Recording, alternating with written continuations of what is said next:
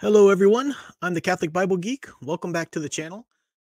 Want to thank everybody for the new subscribers who popped in because of the last couple videos. I've been trying to, like, as I said, upload to this channel more frequently, and it's paying off. You know, gained quite a few subscribers, and welcome. Wonderful to see you. And thanks for that. Thanks for the support. Thanks for sharing the videos of the channel. And I will cut this out and make its own video in the playlist, the Bible survey playlist that I have. And I also want to thank those who have donated. I do have a PayPal link for donations to, again, help me to put more time into this channel than my other one, which is monetized, but I really do feel called for the ministry's sake to spend more time on this channel. People are responding well to it, seems to be blessing people, certainly blessing me. So that's great. So I do want to thank those who have been very generous in their support. And the link is below in the description or on the banner of the page if anybody else feels so obliged. But let's go ahead and go through tonight's content. So tonight we are talking about the patriarchs, and it's a little bit of a misnomer to start calling it the patriarchs now, because Abraham was the first of the patriarchs. Abraham, Isaac, and Jacob are considered, and then Jacob's 12 sons, who become the 12 patriarchs of the 12 tribes of Israel. And, you know, we'll see that as we go along. Now, we're not going to cover as much as you might think. If you've heard other Bible stories or other Bible survey kind of courses or streams, this is one area that they tend to either skip over or they kind of really condense this a lot, because this is where we get a lot of the history. We took a lot of time with Abraham, and that's the Abrahamic covenant. That's important. And we see the DNA in the Abrahamic covenant for what would ultimately be the new covenant and Christ coming to die for our sins. But we also see, as this develops with the patriarchs, the reason they're called the patriarchs is because from Abraham to Isaac, we see this development. From Isaac to Jacob, we see this development. Jacob's name is changed to Israel at one point, and then he has his 12 sons who become the patriarchs of the 12 tribes of Israel, how that works. Other people, when they go over this portion of the Bible, can go really in depth where they're, because this is wonderful sermon material, right? You probably heard, if you've gone to churches or masses or whatever, you've heard a lot of homilies or sermons coming from these material, because it's very rich for moral lessons. It's wonderful in that respect. But for our course, our purposes as a survey course, we can't go that in depth. So I'm trying to strike sort of a happy medium here.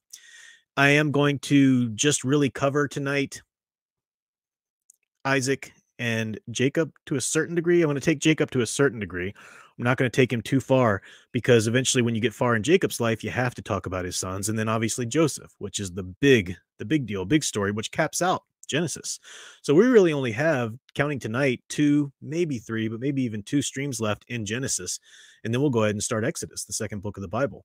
So we are moving along. As I said, we were going to spend a lot more time in Genesis than some other books, but, you know, the books our time spent will wax and wane, depending on the book and depending on its usefulness to us to grasp a greater picture of the history of salvation and the picture of the Bible as a complete literary work, constant literary work. So Abraham, we already covered Abraham last time. He does, Sarah does pass away, and he buries her in chapter 23. Very sad moment, of course. And we saw in Abraham that Abraham failed a lot of tests God sent his way, but ultimately passed gloriously.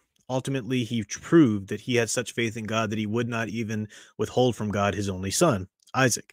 And we talked about how that was a picture. We talked about the typology of Christ and so forth. So Abraham's continuing. Eventually, Sarah dies.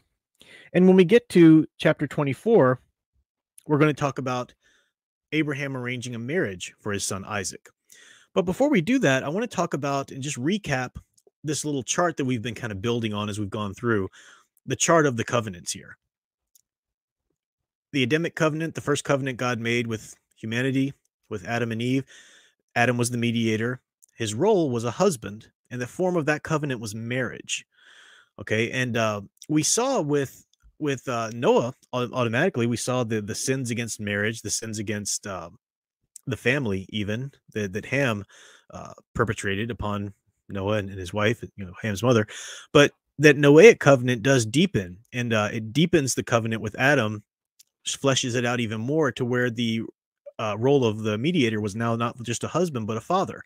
And the form of that covenant became a household. In other words, a family, an immediate family. And then in Abrahamic covenant, we saw that that covenant was even deepened further and fleshed out further to where the mediator role was a chieftain of a tribe. And this is something that we don't, especially in modern Western society, depending on what culture you come from, you might not think of tribe much, but you can think of extended family. And even there, some of us are just pretty disassociated with extended family, not through any drama. It's just not something that some of the cultures in the Western civilization here don't really keep touch with big extended families so much anymore. But this was vital back in the day, tribe. And what we're seeing here as we look at this development through the covenants, and as we tack on more covenants, we're seeing God develop his picture, readying the people throughout history and developing his picture for his ultimate goal, which is to save all the world.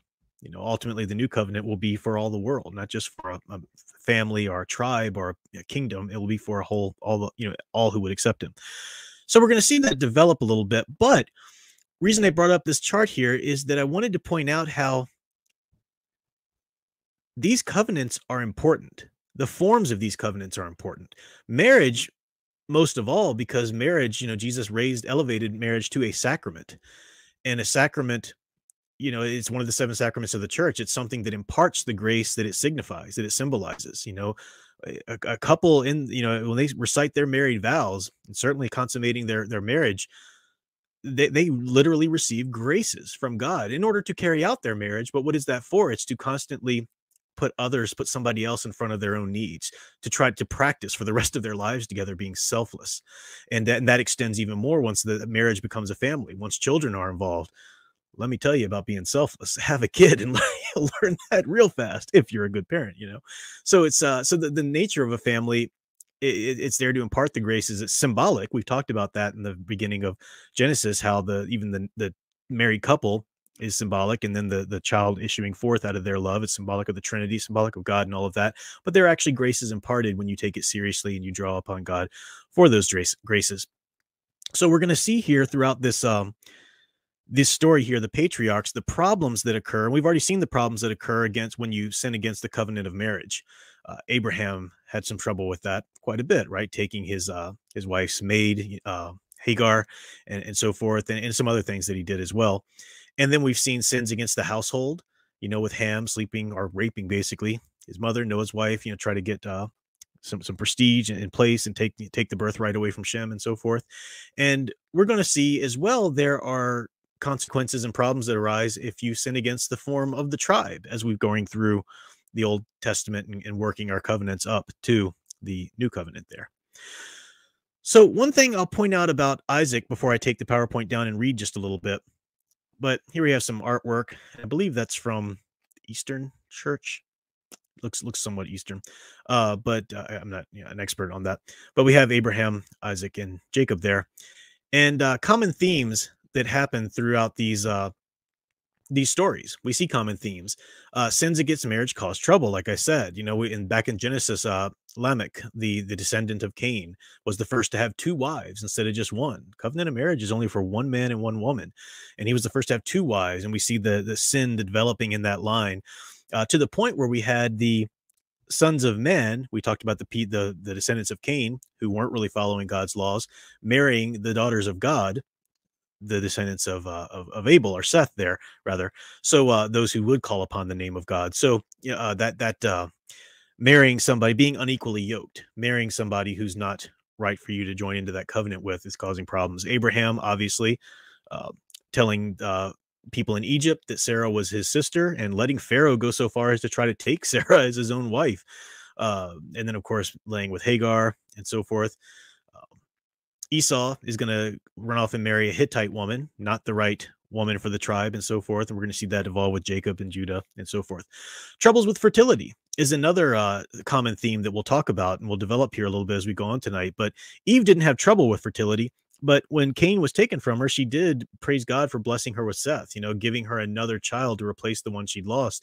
There's this sense of well, we'll talk about it in a moment, but there's this sense of being fruitful back to God for his blessings. And that's quite literally being fruitful in terms of following his commandment, be fruitful and multiply. But it's also symbolic of being faithful to his commandments and giving back, bearing fruit with that which he's given you. So troubles with fertility, we'll see that. And then there's also a common theme of favored sons. And favored sons, sometimes quite often the younger will end up being chosen over the older.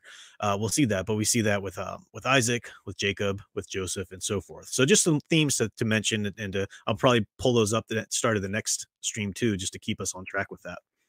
But we're starting with Isaac, and it's important to realize that Isaac, and this is the same Isaac who Abraham was commanded to sacrifice to God.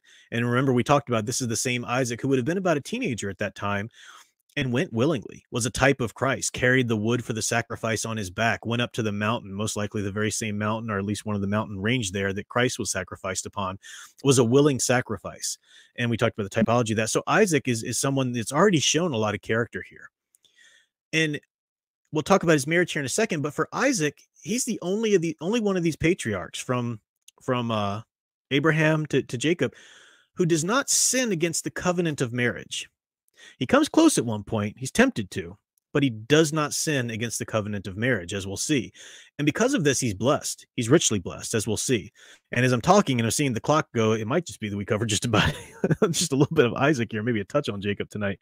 But it's good that we're doing this. We're covering the important points. Abraham decides that Isaac needs a wife. Sarah has passed away. Isaac is about 40-ish at this point. And I'm going to be reading from Genesis chapter 24. Oh, yeah. Thank you, Son Engraver. I did mean when Abel was taken from Eve. Cain was taken too in exile, but I did mean Abel. So, yeah. Chapter 24, Genesis. Now, Abraham was old, well advanced in years, and the Lord had blessed Abraham in all things. And Abraham said to his servant, the oldest of his house, who had charge of all that he had, put your hand under my thigh, and I will make you swear by my Lord, the God of heaven and of the earth, that you will not take a wife for my son from the daughters of the Canaanites, among whom I dwell, but you will go to my country and to my kindred, and take a wife for my son Isaac. Weird scene here, right? So Abraham calls the eldest servant, sometimes tradition calls him Eleazar. We don't have his name here in Genesis, but we have this oldest servant, most seniority, servant kind of runs the household. And Abraham charges him with finding a wife for his son Isaac. Abraham's getting older. He knows he doesn't have too much time left. Although we'll see, Abraham does get remarried. He gets remarried and has even more children after Sarah died. A lot of people don't realize that, but pretty he's making good on the promise that God gave him that he would be a father, exalted father, a father of many nations, multiple times over. So Abraham calls his servant and tells him, put your hand under my thigh and I will make you swear this oath. And that's a weird thing to do. Put your hand under my thigh. What is that? And there've been a lot of investigations into that. And people do look at the word that's used for thigh, the Hebrew word. And that word is used for a bunch of different things. One of the things it's used for is loins, that Adam, his descendants would spring from his loins, and stuff like that. Basically, genitals is basically another word for it here. And I'm of the mind with most people that, yeah, that's basically the kind of oath this is talking about. We do see it used in like this way in a couple different places in the Bible. And it sounds really weird to our ears, really like put your hand where, it's nothing like that. What's going on here is the oath is on, this is how serious Abraham takes God's covenant with him and how serious Abraham takes marriage and knowing that Isaac can't be wed to one of these Canaanite women who have different religions. You're not going to follow, be tempted to pull him away from God. He wants Isaac to take a wife from his own people as Abraham did. So he's swearing upon his thigh, if you will. The servant swears upon the progeny. It's a very serious oath. This is the Abraham, the great chieftain, the great, patriarch, even at this point, very powerful man. You're swearing on his own virility. You're swearing on your master's lineage, his heredity, his lineage, his virility. That's a major oath. So as weird as it sounds to us, It's a heavy oath. And the servant swears, "Yes, I will. I will take nobody but a wife for Isaac from this land." Now, we have a wonderful story here that it would be great to go into and really dwell on, but again, for our sake, we have to keep rolling. What we have here, Abraham's servant goes back to the land where Abraham's family is, and he's praying on the way, and he says, "God, let the one at the well whom I asked to draw water for me, the one who says yes, she will, let that be the one." And as the servant is approaching, it says, "Behold, before he had done speaking to God, behold, Rebekah, who was born to Bethuel, the son of Milcah, the wife of Nahor, Abraham's brother, came out with her water jar upon her shoulder. The maiden was very fair to look upon, a virgin whom no man had known. She went down to the spring and filled her jar and came up. Then the servant ran to meet her and said, 'Please give me a little water to drink from your jar.' She said, 'Drink, my lord.' And she quickly let down her jar upon her hand and gave him a drink. When she had finished giving him a drink, she said, 'I will draw for your camels also, until they have done drinking.'" We're going to talk about this more when we do. We already covered John a little bit in my study of John that I was going through for a time. But in this context of this survey through the Bible, once we do get to the book of John in the New Testament and we look at Jesus with the Samaritan woman at the well, there are echoes of this. We're going to see that that's referencing this story here in a lot of different ways. Rebecca, though, is a just picture of total purity and obedience to God, wonderful hospitality. Not only will she give this servant a drink, being hospitable, she'll also even draw for his camels. That's a huge deal. Camels, if they're thirsty, they can drink up to like 25 gallons. If I remember correctly, I'm not good at remembering numbers, but I think that's about it. You can imagine how many jars she's drawing from the well here at this point just to water all of these camels for the man. That's no light endeavor.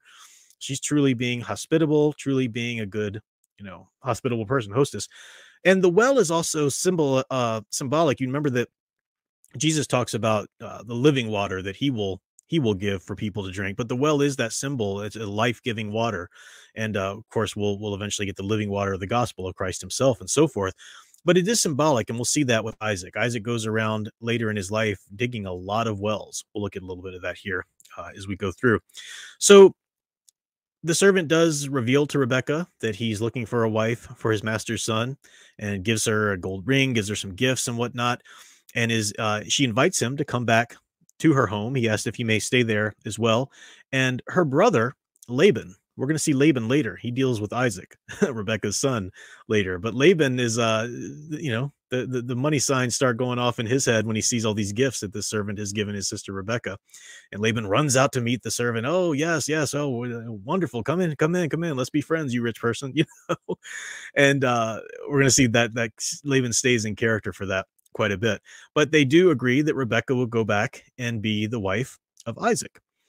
Now, I'll read this little bit here as Rebekah's heading back with the servant back to Abraham's home. Isaac was very close to his mother, and Isaac took the death of his mother pretty harshly. And at one point, it says here, now Isaac had come from sorry, I get the pronunciation wrong. He was dwelling in Negeb, and Isaac went out to meditate in the field in the evening. And he lifted up his eyes and looked, and behold, there were camels coming. And Rebekah lifted up her eyes, and when she saw Isaac, she alighted from the camel, and said to the servant, "Who is the man yonder walking in the field to meet us?" The servant said, "It is my master." So she took her veil and covered herself. And the servant told Isaac all the things that he had done. Then Isaac brought her into the tent and took Rebekah, and she became his wife, and he loved her. So Isaac was comforted after his mother's death. Beautiful story. And again, we could go far more deeply into that for a wonderful lesson on courtship and marriage and so forth. But just a beautiful picture right off the bat. This pure, holy woman, the God chosen for Isaac, is on her way back. And she sees Isaac in the distance, and she's a little smitten with Isaac. Hey, who's that? And once she realizes he's to be her husband, she covers herself with a veil, this modesty, and goes up to him. And just that, she became his wife, and he loved her. And that really is the key to a lot of Isaac's success here, is taking seriously the covenant of marriage, And what that means for him, of course, is also taking seriously God's covenant with him through his father Abraham, as we'll get to in a moment here. So important stuff. We'll come back to I'm just going in order of the narration, but we will get back to Isaac in a moment. But eventually, we'll talk about Isaac's children. Isaac and Rebekah marry, and at first, Isaac prayed to the Lord. This is chapter 25, verse 23. And Isaac prayed to the Lord for his wife because she was barren. And the Lord granted his prayer, and Rebekah, his wife, conceived. So another instance of a woman being barren. And and we've had, as I said, Sarah, and we have Rebekah, we'll have Jacob and Jacob's wives, Leah and Rachel, and so forth later, dealing with being barren. And as I said, God did say, "Be fruitful and multiply." So to have children is to um, follow that commandment.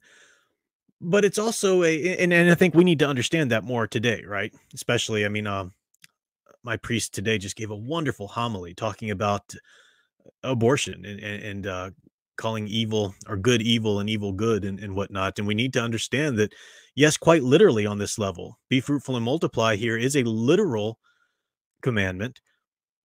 And then I'm going to talk about the symbolism in a moment, but I don't want to negate that the literal significance of that. It is that to be fruitful, to have children is an incredible blessing.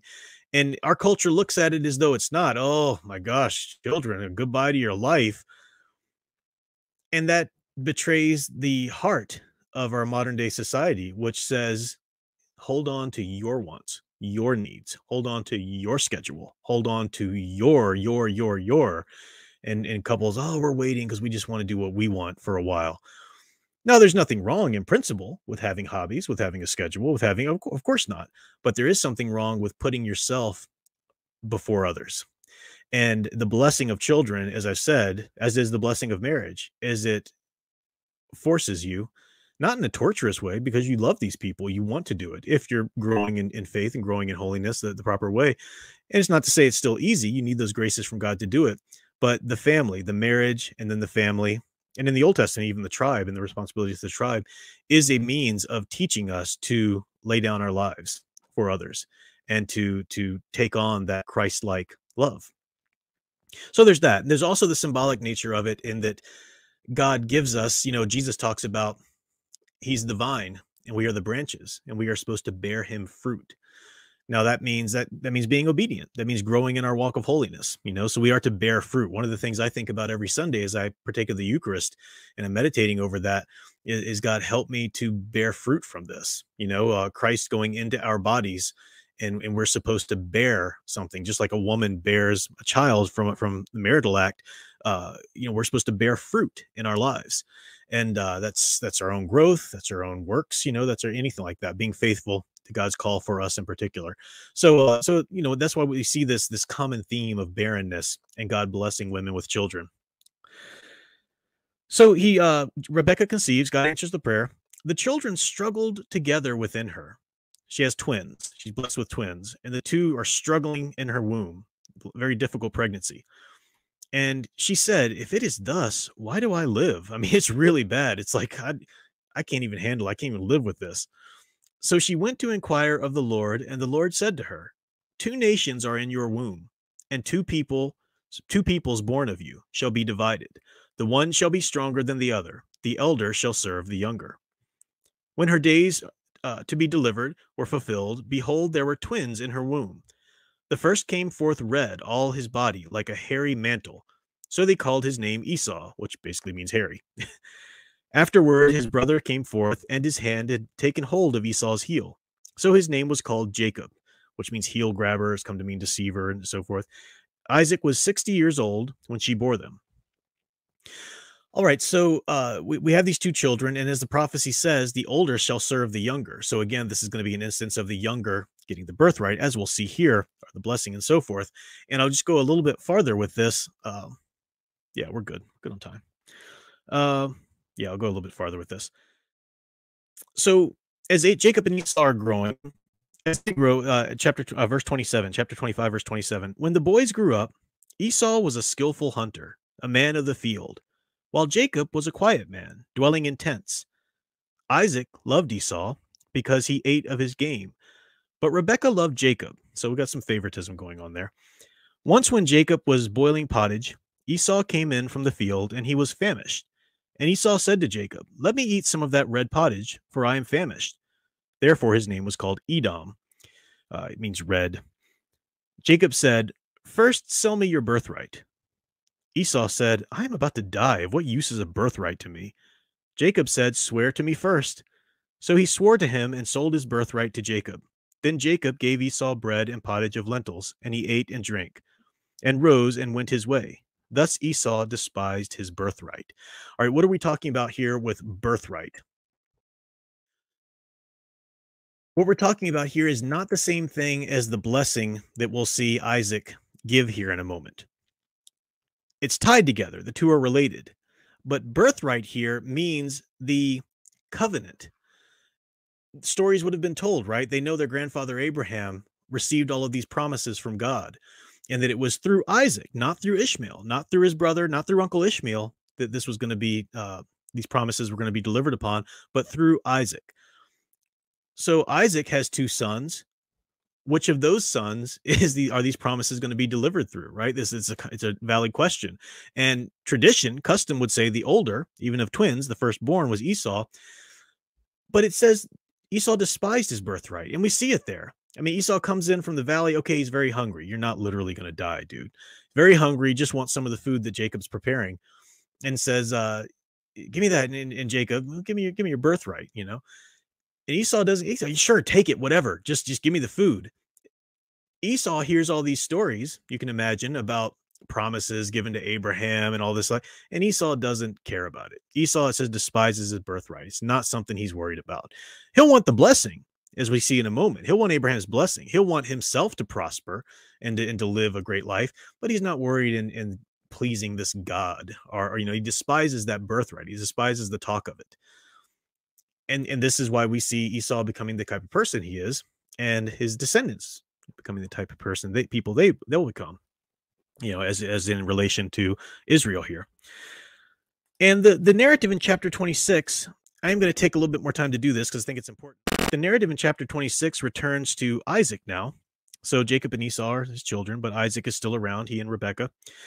And Isaac chapter 26 says, "Now there was a famine in the land, besides the former famine that was in the days of Abraham. And Isaac went to Gerar to Abimelech, king of the Philistines." Remember, the Philistines were people coming from Ham, the one who was cursed, his son Canaan, so forth. "And the Lord appeared to him and said, 'Do not go down to Egypt.'" So the Lord appealed to Isaac. "Do not go down to Egypt. Dwell in the land of which I shall tell you. Sojourn in this land, and I will be with you, and will bless you for you to be and to your descendants. I will give all these lands, and I will fulfill the oaths which I swore to Abraham your father. I will multiply your descendants at the stars of the heaven. I will give your descendants all these lands, and by your descendants all the nations of the earth shall bless themselves, because Abraham obeyed my voice and kept my charge, my commandments, my statutes, and my laws." So we find here that Isaac is facing a situation very similar to Isaac here, very similar to what his father Abraham did. Was called out to live in this land, and then there's a famine in the land, so he has to go somewhere. And God tells him, "Don't go to Egypt like your father did. Go to this other land that I'll show you," which ends up being the land of the Philistines. And God tells him, before he goes in there, he says, "I'll bless you. I'll bless you as I did your father Abraham, because your father Abraham obeyed me." Now, we saw that Abraham didn't always succeed in obeying God, but as I said, in the end, he finally grew in his walk and grew in his faith and came through wonderfully, amazingly. Isaac is being tested here a little bit. So just as Abraham was called out to another land to take his wife and his family out to another land, so is Isaac here. And in chapter 25, verse 6, "So Isaac dwelt in Gerar. When the men of the place asked him about his wife, he said, 'She is my sister.' For he feared to say, 'my wife,' thinking lest the men of the place should kill me for the sake of Rebekah." Sound familiar? "Because she was fair to look upon. When he had been there a long time, Abimelech, king of the Philistines, looked out a window and saw Isaac fondling Rebekah, his wife. So Abimelech called Isaac and said, 'Behold, she is your wife. How then could you say she is my sister?' Isaac said to him, because I thought lest I die because of her. In other words, she would be so beautiful, people would kill Isaac to make Rebekah their wife. And Rebekah was supposed to be very beautiful. Abimelech said, what is this you have done to us? One of the people might easily have lain with your wife. You would have brought guilt upon us. So Abimelech warned all the people, saying, whoever touches this man or his wife shall be put to death. We see and then God goes on to bless Isaac there wonderfully. God blesses Isaac so much so that Abimelech says to Isaac, you got to go away now. You're too strong. You're much bigger than us. You're mightier than we. So you've got to go away. And Isaac goes around digging wells. And I said that Isaac is the only one of the patriarchs not to sin against marriage. This is where he's tempted and comes close by announcing to people that Rebekah is his sister rather than his wife. And that's a lack of faith, as we saw in Abraham, a lack of faith that God would protect. God's just told Isaac, I'm going to bless you mightily. And the first thing Isaac does is fear for his life, so tell people that his wife is his sister. But he doesn't let it go as far as Abraham did. Abraham let it go so far to where Pharaoh was about to take Sarah as his own wife. We don't see Isaac let it go that far. In fact, we see the king of the Philistines look out the window and see Isaac fondling his wife. I don't know if he's, tapping her on the tush or what, but caressing her in a very unsisterly like manner, this is obvious. So Isaac couldn't have been that sold into the deceit. And certainly I think the text is pointing to the fact that he wouldn't have gone as far as Abraham did and really let Rebekah be in danger of another man laying with her or taking her as their wife, as Abraham did with Pharaoh and so forth. And because of that, we see Isaac blessed in this land, blessed so much that he's asked to leave. And then remember, God came to him first and said, I'll bless you. I'll do all these things because your father who obeyed me. Then God comes to Isaac after all of this, because Isaac's passed the test, came close, but he passed the test. And in verse 23, from there he went up to Beersheba, and the Lord appeared to him in the same night and said, I am the God of Abraham, your father. Fear not, for I am with you and will bless you and multiply your descendants for my servant Abraham's sake.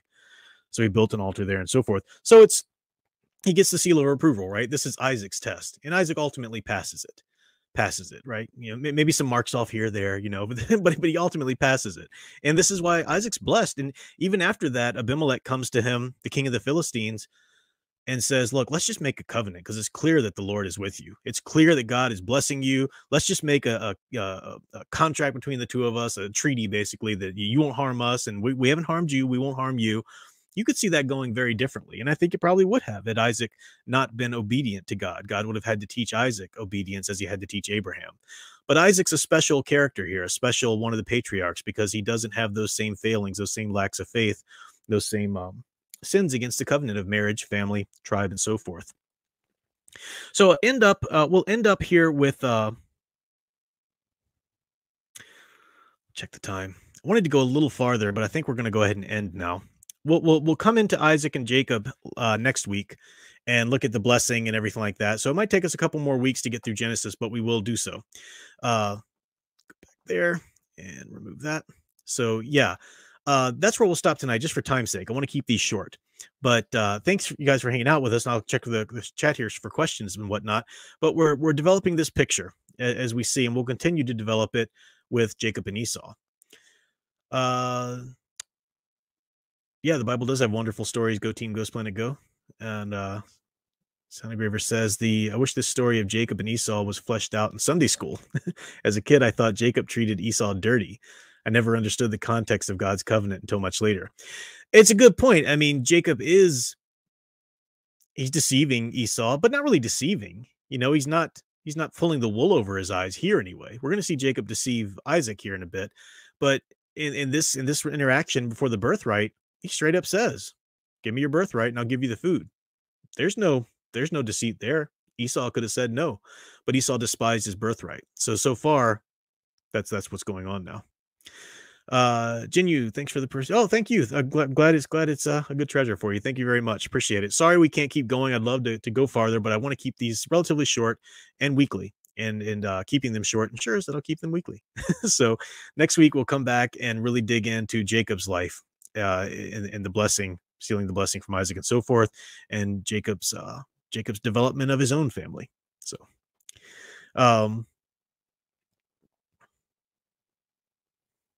Oh, you didn't mean deceit. You just meant treating him dirty. Yeah. I think I said deceit sounded graver because people always say that Jacob is the deceiver. So I kind of went there for that. But yeah, Sunday school makes Esau the victim here. You're right. And that's not the case. Esau is not really taking seriously the things of God here. So yeah, good point. Good point. All right, guys. Thanks for hanging out. We'll be back again on Tuesday this week on this channel, Al and I, to continue our study of the Return of the King. I forget which chapters we're looking at. The Ride of the Rohirrim is one of them, and then the next chapter, 6 and 7 or 5 and 6. I don't know, forgot. But anyway, that's there. So we'll be back with that, and then I'll be back with some regular content, and I will put this video out probably tomorrow night.